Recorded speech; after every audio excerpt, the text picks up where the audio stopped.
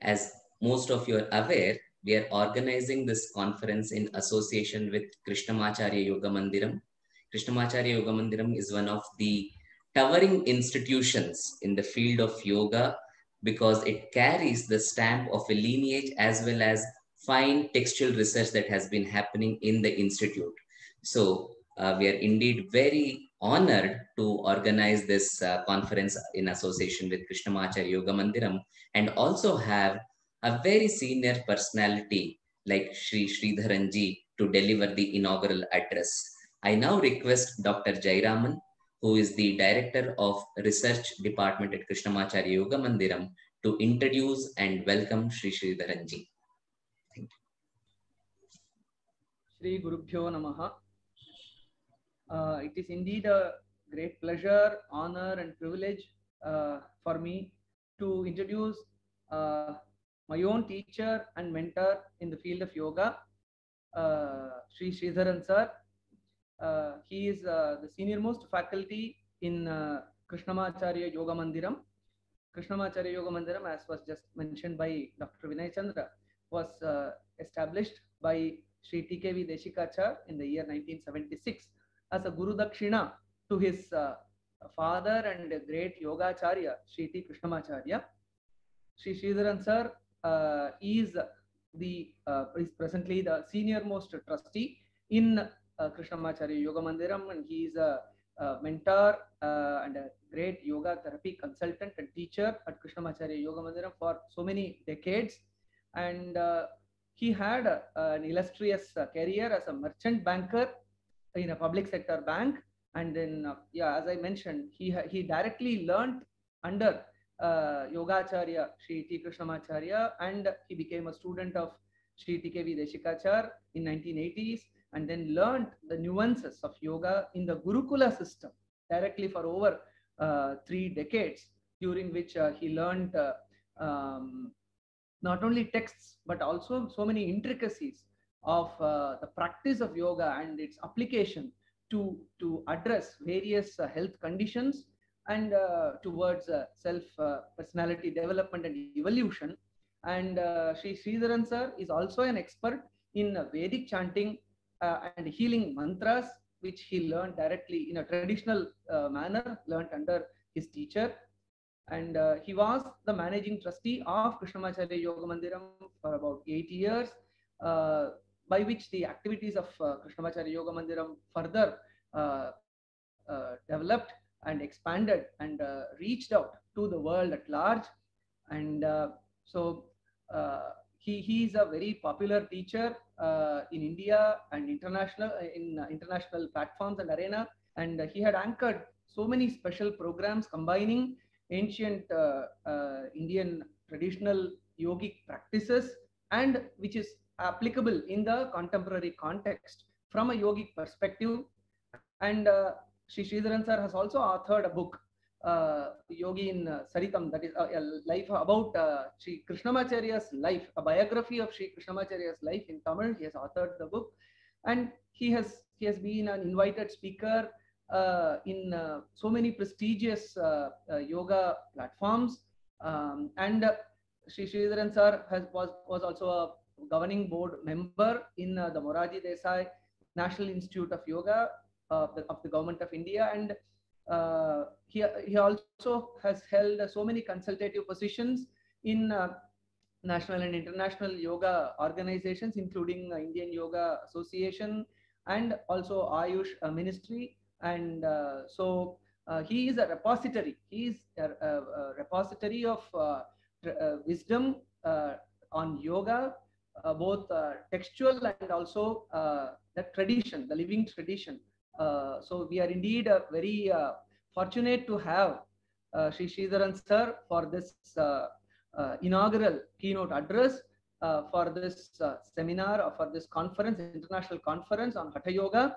So I request Sri Sridharan sir to address this conference on the topic Haṭhayoga, tradition, continuity and innovation.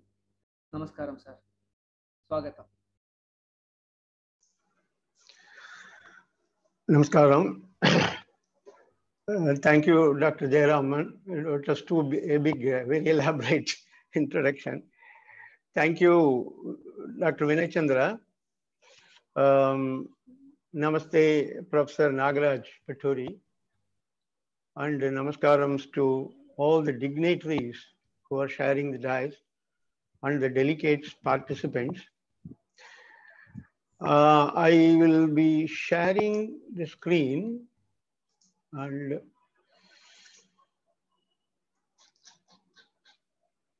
yeah.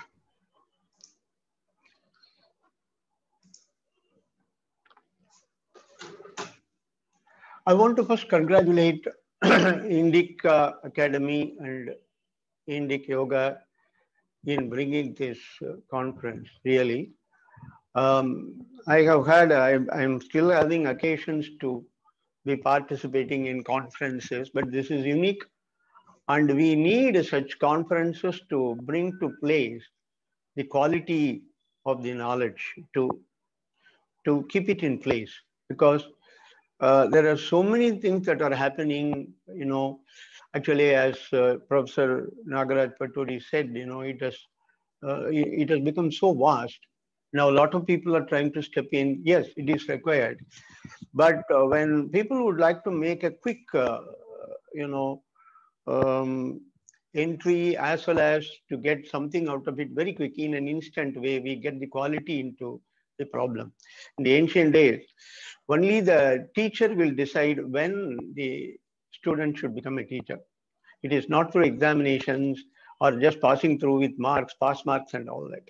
In our tradition also, it is my teacher who said, you are going to teach from today. In fact, I told him I am not ready. He said, I will take care. So we need these conferences more often, and I request and suggest these two great institutions to put together, and from KYM side, we would be very happy to collaborate and do. With this small introduction, I'll start with the prayer. Shri Krishna Vagisha Yatishwarabhyam Samprapta Chakrankana Bhashya Saram Srinutnarankentra Samarpitaswam Sri Krishnamaryam Guruvaryamide Virodhe Kartike Mase Shatatara Krutodayam Yogacharyam Krishnamaryam Guruvaryamaham Bhaje Krishna Suri Dayapatram Jnana-vairagya-bhushanam Srimad-venkatanathāryam Vandegam Yoga-deshikam Shri Gurubhyo Namaha. When I want to start with my personal experience in learning yoga. The topic given to me, I am aware of it.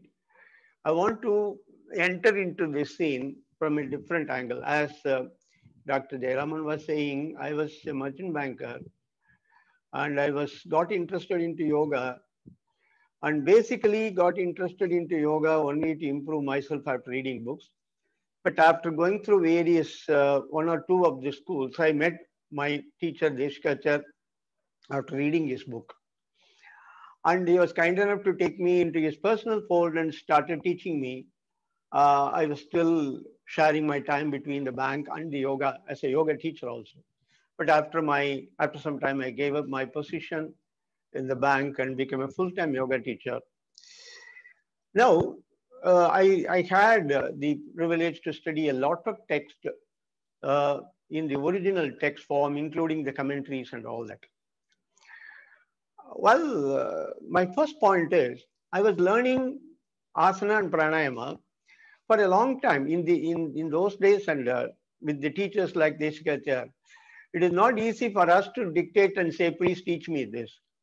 In fact, it has become something like a fashion today for the student to ask the teacher to say, please teach me this. When are you going to teach me this topic, or when are you going to teach me this practice? Such things cannot happen with teachers like Krishnamacharya and Deshikachar. They know they will sell when It has to happen. But I took courage to ask him after a longer time, maybe around a year or more than that.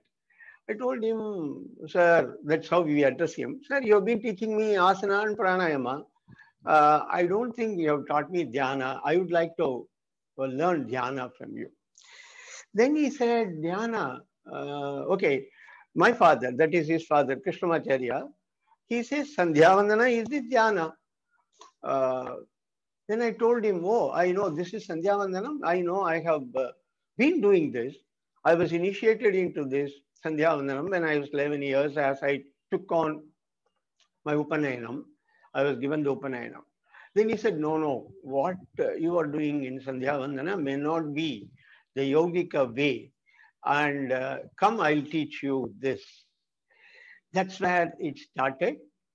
And what is the revelation is, Sandhyavandana is a Vaidika Tantrika karma. That is what Sri T. Krishnamacharya says. That is a Vedic ritual. And it through, apart from giving me the idea that this ritualistic one, Vedic ritual, which I have been doing as a Vedic ritual, with all, with the full belief and was not the yogika way. And yes, he taught me, and we sat together, another very senior student of him. We took notes. And then from then on, he started asking me to teach this to a lot of people. But why I am giving this is, we all have a doubt, as Professor Nagaraj ji was saying, where did these asanas and all come from? Is it only the starting point is only Patanjali's Yoga Sutra or Haṭhayoga and all that? Son, we will be surprised to see that C.T. Krishnamacharya related Ashtanga Yoga in Sandhyavandanam in his work called Sandhyasaram. And you are seeing on the left two of the pictures. In fact, there is a series of pictures in which he shows what are the postures which are done in this Sandhyavandanam. Incidentally, for those who do not know, Sandhyavandanam is a ritual which is done with the Gayatri mantra as the central, with the japa of the Gayatri mantra. It is a holistic meditative model. The Mahagayatri used there, and this is done thrice a day.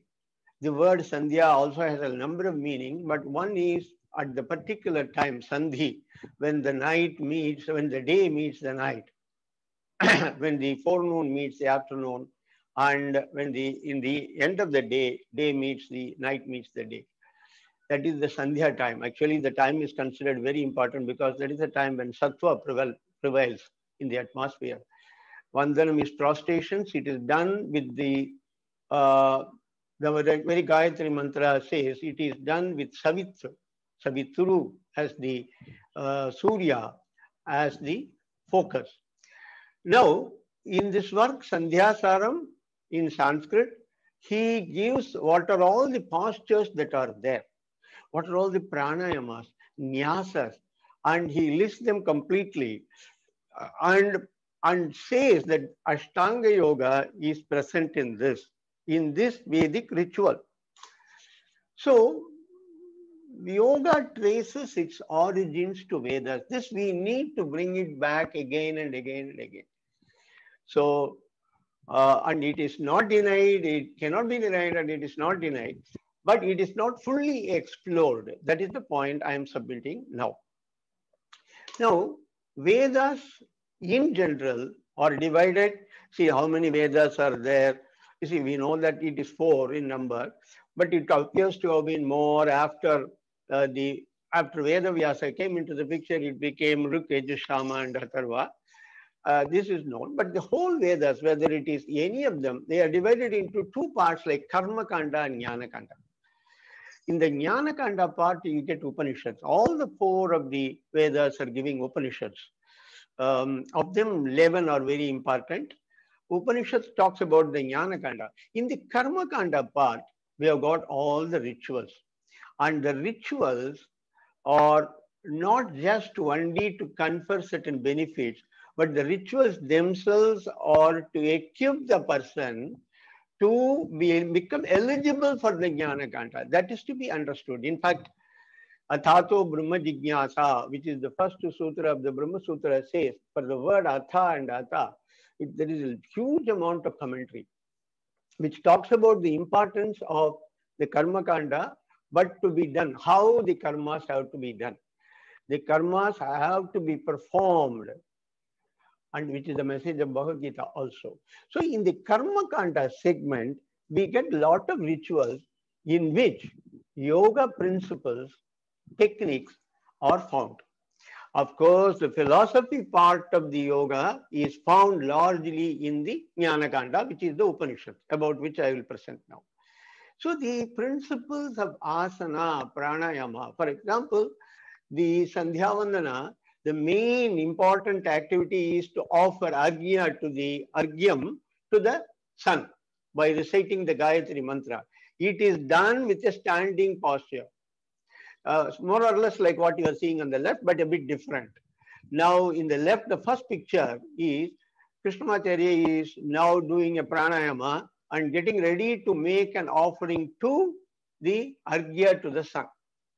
And he used to say, he has given extensive workshops on this when Krishnamacharya himself has given. And he used to say how we have to keep our body position. That is what we lack, we live. And mindfulness is not there in most of the Vedic rituals when we do them. For example, any other Vedic ritual also, not only this. Sometimes those who do Pitru Karmas, they will be asked to sit in a particular posture which will resemble and give a particular posture of asana. Even when we are making the rituals, we have to do a lot of pranayamas.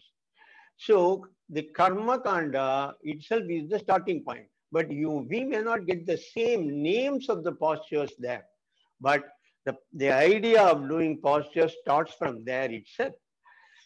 Now, the parampara is what is very important in yoga. So the Vedic knowledge itself was passed down through a parampara only, lineage of teacher to a student. That is why even today, we always prostrate to Veda Vyasa. And Vyasa Purnima is done because from Veda Vyasa only it has come through parampara. The Vedic knowledge, whether it is chanting, whether it is adhyanam, or whether it is Upanishads learning, they come through parampara, and it is continuing to be done in India even now. The parampara type of education has a lot of advantages, and this itself needs to be explored, as Professor Nagaraj was saying in the morning about the parampara type of education, the lineage, how it is passed on. In these cases, the first teacher is called Ishvara. Of course, there are various ideas about this, the Ishvara. I took this because the Patanjali's Yoga Sutra considers Ishvara Supreme Being, and it says, Shayesha Purveshamapi Guruhu Kalena Anavachetat. There are a lot of such ideas. In the Bhagavad Gita, we know Lord Krishna is an avatara, and he is himself the teacher. Yogeshwara, and he is the first teacher also there. Now, there are verses depending on the parampara. For example, we recite a verse called Guru Bhyas Tad Guru Bhyascha Namo Va Kamadhimage Vrunimage Cha Tatradyo Dampati Jagatampati. This is what we recite. We say, let me prostrate to my teacher and his teacher, and lineage taking up to the first couple. Now, the lineages, interestingly, evolved based on certain divinities also, devatas. So, Ishvara is a common word. So, devatas also, the divinities just did not spring off like that, but they came in the devata segments. The main three among them are Brahma, Vishnu, and Shiva. All of us know, called the Trinities. And they are given certain, they are assigned with certain positions and characteristics, as well as certain responsibilities in the evolution, creation, as well as sustenance and dissolution, etc. So yoga lineages can also be traced to these three divinities. That is how Trinity is. Now let us look at the Yajnavalkya Samhita. It traces it to Brahma. In fact, Yajnavalkya says, when Gargi is asking the question to Yajnavalkya to say, please teach us yoga, he says, he closes the eyes and says, I will recall when I met Brahma and asked him the same question, and whatever he gave me, I will present to you. So for Vishnu, Srimad Bhagavad Gita is the one, and because Bhagavad Gita is considered as a yoga shastra, and he also says that this yoga shastra was lost, which was given to Vivaswan, and from there it was from Manu to Manu. And Patanjali's Yoga Sutra, in some segments, like our parampara, it is considered also to be in the lineage of Vishnu. For the reason is, Patanjali is Ananta, the serpent god, who is serving the Vishnu, even though there is no direct mention about it in the Yoga Sutra. Let us come now to the Shiva. For Shiva, one of the trinities, the yogic lineage is called Natha Sampradaya, as the first guru is addressed as Adinatha. The other gurus in this lineage are also called Matsyendranatha, Gorakshanatha. There is a story, as most of you might know. For those of you who do not know, that the origin of this starts when the teaching takes place between Shiva to Parvati in the presence of Kailash with the Manasarovar. In the Manasarovar, a fish is hearing this story, is hearing these teachings. Nobody else is there, but his fish, which normally moves, which is its characteristic, does not move. And at the end of the teaching, Shiva takes this Matsya fish and gives a life and says that this fish will take a form and will go and pass on these teachings. The story is known. And that's why he gave the name of Matsyendranatha. Haṭhayoga is the name given to the set of techniques given through the teachings. So the teachings come under the Natha Sampradaya only. But the Haṭhayoga is the name given to the set of techniques. I would call this a name of the model or protocol. For example, we will take Sandhya Vandanam. Sandhya Vandanam itself is a model of meditation. It's like a protocol. So the idea of a protocol existed even in the ancient days. In fact, most of the Vedic rituals are in the form of protocol only. There are very clear ideas as to where one should put everything. There are manuals. Most of the Vedic Karmakanda literature, which are coming in Pancharatra, Vaikanasa, all these agamas, there are also yoga things there in that. They are all giving a very wide idea of the protocol model along with, they are all Vaidika Tantrika, because mantras will be there. And tantras relate to the yogic postures, breathing, and as well as the various nyasas and all mudras. So basically Haṭhayoga is the name given to the protocol. So it is coming under the Sampradaya, which is more important. Now, the dictionary meaning of the word Hatha is force. Somehow there is general understanding that Haṭhayoga means asana, and that too done with some force. I am saying this because I have myself come across once long back, very long back, when I visited Singapore. I was going through a road and I found Haṭhayoga taught here. I was surprised and said, what Haṭhayoga is taught? Then I took the interest to go and find out what's happening. I asked him, what are you teaching Haṭhayoga? He said, no, we teach only postures. And that too, not even breathing, with breathing. I said, only postures. So the idea that Haṭhayoga means asanas only, and that too to be done with some force, some monks have kept in. But I'm not saying that everyone is talking about it. There are some general understanding. That's what Professor Nagaraj, again, I have to quote him, say that suddenly when there is an explosion and there is a demand, maybe there is sometimes certain general understandings that come on account of it, which we need to correct. But if you let us take the origin, the first sloka which Jayaraman recited, Shri Adinathaya Namostu Tasmai, Kenopatishtha Haṭhayoga Vidya Vibhrajate Pronnataraja Yogam Marodamichoradhirohini Va. So, Adinatha, the teacher, Namaha. Then it talks about, in the first sloka itself, the Hatha Yoga is something which leads to Raja Yoga. So to end it with Hatha Yoga itself is the idea, it stops with Hatha Yoga. It is actually leading to Raja Yoga. So Hatha Yoga is a practice part of it, which is called the sadhana, and Raja Yoga is the siddhi part of it. Sadhya or siddhi part of it. In fact, to correctly put it, it is siddhi part, not sadhya, siddhi.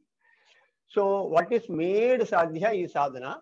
The Raja Yoga is a siddhi part of it. I need to make a correction there. Siddhi part of it is Raja Yoga, which comes in the 4th chapter. In the same thing happens in Yoga Sutra also. You have the 2nd chapter which talks about sadhana pada. Then Vibhuti pada.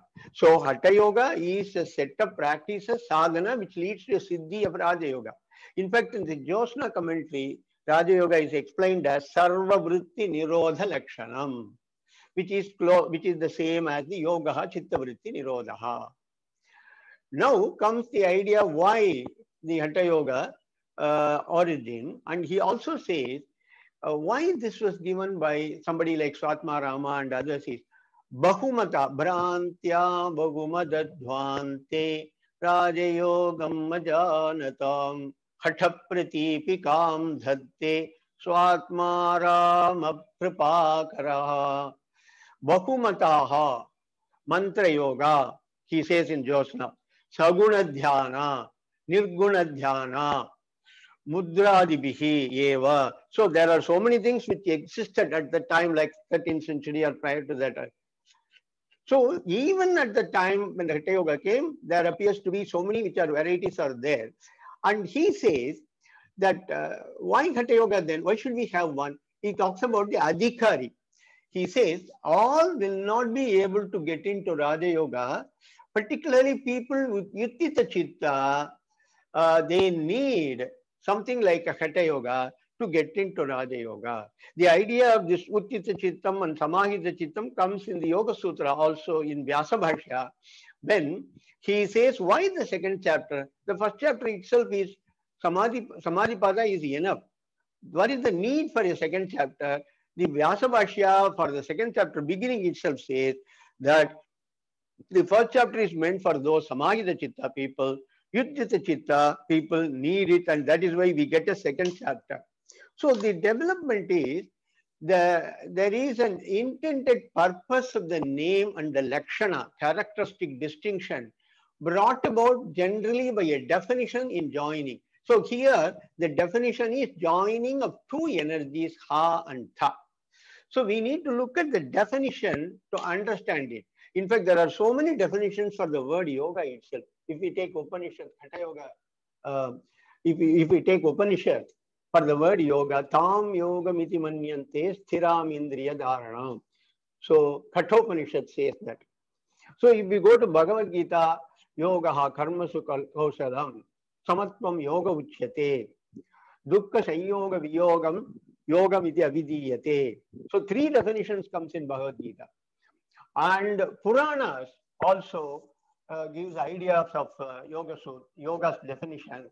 And Yoga Sutra gives the special definition of yoga, chitta vritti nirodha. Now, so such definitions only will give an idea about what is the real meaning of the word. Knowledge and practices are never stagnant, and it has been evolving. It continues to evolve. More so in the case of practice-based knowledge, such as yoga. Now, I want to give this. In fact, actually, this could have been put in a cyclical way. Everything we want to learn first and starts with some knowledge. We look at an object, we look at anything, we get an idea. What is this? Some name is given. This is a mouse, this is a computer, this is a... So immediately we get, first thing that we need to know is we must have an idea. With the idea, with that knowledge, oh, something exists. The use of this is this. Then an interest gets created, Icha. And then with the interest, we start with learning. We have to learn, particularly in these types of yoga, or whether we take yoga, Vedas, or any art and other things, including Sikitsha Krama, etc. Learning is important. From learning, we go to practice. The learning and practice, the learning is provided by the teacher, Acharya, for that matter. Then it comes to practice. Practice gives a knowledge. The practice-based knowledge and the knowledge which we have in the beginning are not one and the same. They are not one and the same. And this knowledge is that knowledge which is very, very important. And that only makes one eligible to become a teacher. The first knowledge alone will not make one eligible to become a teacher. Difference between the first knowledge and the last knowledge is also due to the individual special characteristics based on latent impressions and vasanas. That is where we are going to have the practice done in such a way, which our teacher will give it to us, that it will remove the vasanas which are not required. Some of us would be born with good vasanas. In fact, in the Bhagavad Gita, Krishna tells Arjuna that even if you don't attain, continue to do yoga, but you don't attain or go to the goal, you will be born in a lineage of the yogic family. Suchinam Srimatam Gehe Yoga Brashtaha Abhijayate. So you will be born. So you will be born in a way that somebody may come into the practice part of it, learning part of it at a different stage. Janma Voshati Mantra Tapaha Samadhijaha Siddhayaha. First sutra of the fourth chapter of the Yoga Sutra. So now, what is the development in the Hatha Yoga segment is, Hatha Yoga has a continuity through a lineage of teachers. In fact, in the lineage of teachers, in the Hatha Yoga Pratipika text, it talks about 4 verses are giving the lineage of teachers with names.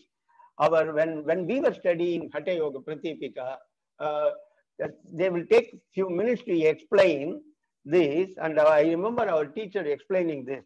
He says, Sri Adinatha, Matsyendra, Sabhara, Ananda Bhairava, Sauringi, Meena, Goraksha, Virupaksha, Vileshayaha, Kaneri. I'm passing on some of them. Allah Maha, some of the names, and there are names of women who have been in this lineage. So it is passed on through teachers. The ultimate purpose of yoga, let us go back, is the removal of suffering, dukkha. Without this, nothing can be called as yoga. It should finally serve this purpose. Heyam dukkamanagatam, dukkha sanyoga viyogam, which is achieved through a state of mind of discriminatory knowledge. That is what Sankhya says that. And so it is not done through any other means. That is why yoga is considered as one of the important means. In fact, the darshana part of yoga also addresses this mainly. The paths are different, but the aim is the same. The practice of yoga brings in multiple benefits, which includes good health.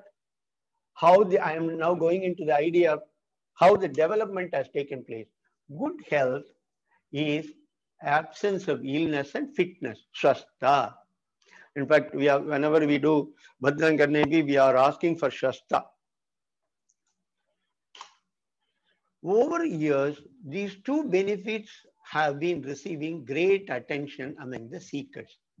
This is where, in the development of either Hatha Yoga or yoga, the most important point is the benefits that these 2 benefits, particularly illness and fitness, what we are now passing through is the therapy, which is very important, good. But what happens is, people stop and consider that yoga means only to removal of certain illnesses. In fact, we in Krishnamacharya Yoga Mandiram, we get day in and day out people who come and take the yoga for either illness or fitness. And they don't even ask what is the ultimate purpose of yoga. Sometimes they even stop doing yoga after their illness is over. So what has happened is the full understanding and knowledge is not found, and that is where we need to give back. We need to go to the roots to bring such types of seminars and other things will help. Continuity. Techniques and principles of Hatha Yoga continue to be used, though not fully. In fact, the Hatha Yoga Natha Sampradaya appears to be continuing there in the north of India, where there are mutts which continue to be giving the tradition of the Hatha Yoga. But lot of the techniques and principles of Hatha Yoga have been taken out, and I am going to present you how they are given. TK recommended and taught Haṭhayoga Pratipika. In fact, to share an information, my teacher, Deshkachar, our teacher, who was the founder of Krishnamacharya Yoga Mandiram, was an engineer by profession. He did not take to yoga in his younger years, but he came to know about his father's, his celebrity in yoga only much later. And then he said goes to his father and asks him, please teach me yoga. Then he says, okay, please come. After some time, the first thing Deshkachar used to tell is, he did not teach him Yoga Sutra. He did not even teach him the text called Yoga Ragasya, but he taught him only Haṭhayoga Pratipika. He says at 3:30 in the morning, she says, Shri Adinataya, like that he will start. So the Haṭhayoga Pratipika was the first text that was given to Deshkachar by his teacher and father, Krishnamacharya. Later he learns a lot of such texts. But in T. Krishnamacharya omitted some of the portions like Kechari, Vajroli, Shakti Charanam, call them as the part which need not be taken, Vamachara, like that. But he recommends bandhas and insists that without the knowledge and practice of bandhas, pranayama will not give the desired results. In Yoga Ragasya, one of the texts, he says that. Yoga traditions have been developing and continue to develop, and Hatha Yoga techniques and principles are found in them largely. Now, where is the innovation?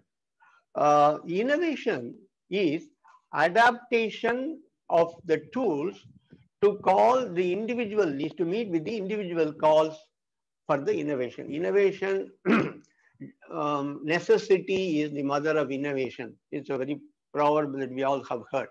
So necessity comes from the individual calls. Individuals are asking for certain things, which includes therapy and others. So there has been some adaptation, and these adaptations of the techniques or the innovations that have gone in the Hatha Yoga field. I'm going to present some of them. Example, let us take this Mahamudra, which is very important. And a lot of you may be surprised to see that because it finds a very extensive use in therapy, we have to use, and our teacher has given us some nice techniques whereby the same Mahamudra can be done in a cot with a leg spread and one leg bent and put on the feet. And it gives the same, it is supposed to give the same benefit, because we call this as a form versus function. There is a form for all the postures, including pranayama. There is a function that we have to get out of it. So we get the function out of this. Mula Bandha, for that matter. We consider Mula Bandha is not very easy. So sometimes we may have to teach Mula Bandha for someone who is very sick, sometimes even in bed. So what we will do is we will ask the person to exhale. At the end of the exhale, we will ask the person to say Om, like that. And you'll see that automatically the Mula Bandha will slowly set in by function. Hatha Yoga's main contribution is in the area of therapy, which we will probably be exploring in a large way. Use of pranayamas for therapy. According to T. Krishnamacharya, a great yoga therapist, Sikicha Prakarana, he has got it in Yoga Ragasya. He says it is pranayama which is the most important part of therapy. And it has to be samantraka, which is not there in the Hatha Yoga, of course. But he recommends samantraka. That's why I put it in the bracket. But pranayama for therapy, in fact, the Ashtakumbhakas are largely therapy only. And they are addressing on the basis of, as Professor Nagaraj today morning said, I have to quote him again, he is talking about the link between Ayurveda and yoga. That is where it says, in fact, the Shitali is a Pittahara, Ujjayi is a Kapahara. The Surya Vedana is a Vatahara. So that is how the pranayama is used for therapy purposes. There is a subtle message on sequencing also, which I wanted to share with you. You see, why there is a sequence that is given. Like the first chapter talks about the asanas, also called Pitam. The second chapter of the Haṭhayoga Pratipika talks about pranayama, also called Kumbhaka. The third chapter is talking about mudras, and the fourth is talking about Nadanasantana. This appears to be a sequence, but even in them, there are some subtle message of sequencing which I am presenting to you.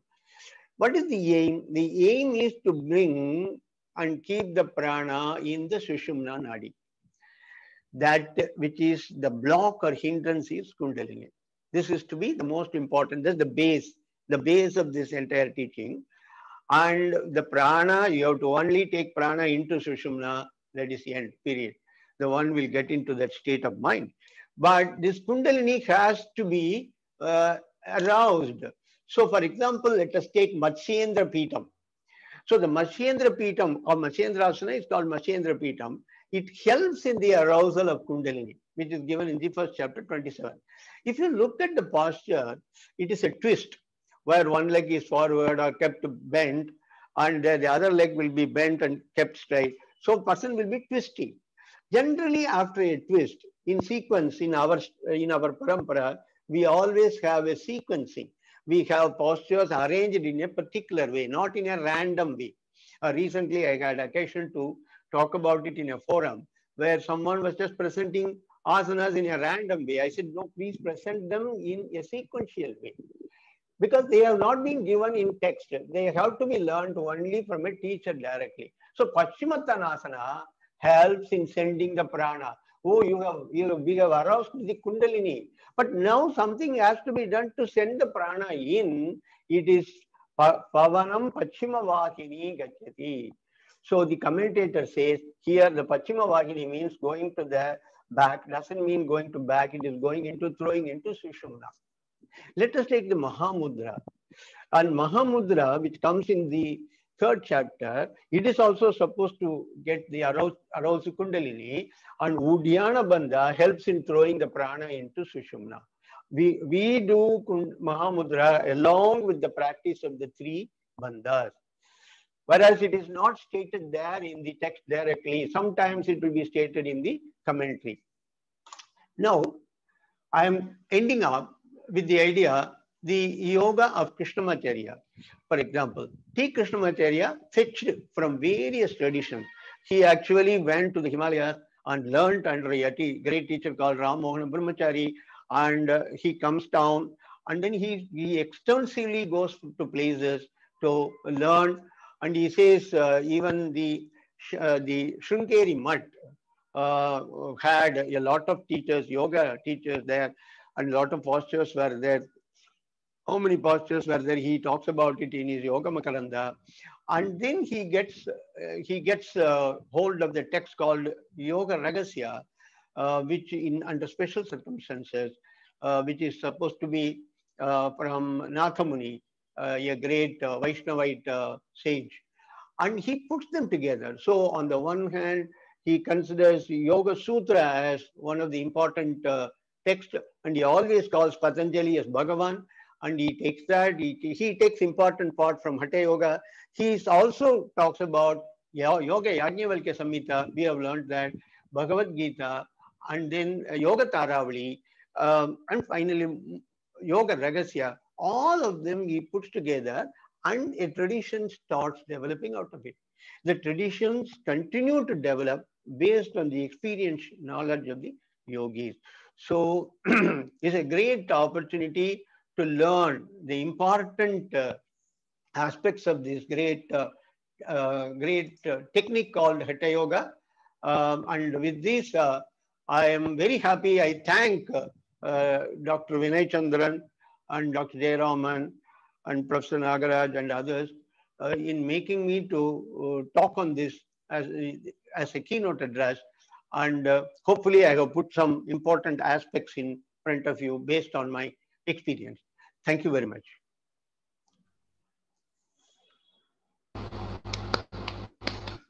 Thank you very much, sir, for your very insightful and context-setting talk. Uh, so, in terms of the title of the talk was Haṭhayoga, tradition, continuity, and innovation. On all these three dimensions, you have shed light in terms of establishing the Vedic origins, very firm Vedic moorings of this Haṭhayoga tradition, be it the Karmakanda or the Sandhyavandana practices, or be it its darshanik background or the Hatha Yogic Natha Sampradaya. So, in that traditional setup, you have underlined the traditional moorings of Hatha Yoga, and then in continuity dimension, you mentioned about what is to be accepted and what is to be kept aside. For example, like Vajroli, etc., or not the need of the time as time progresses, whereas the importance of bandhas continue to remain. So in the terms of continuity, you highlighted that.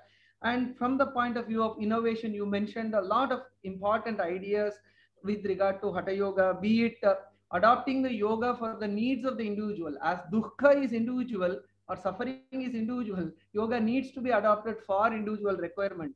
And you also mentioned about the form and function dimension in adopting this aspect, and then sequencing, vinyasa aspect. And finally, when you mentioned that Acharya Krishnamacharya assimilated, or in the sense, he brought together various streams of understanding and then presented it as applicable to the current times.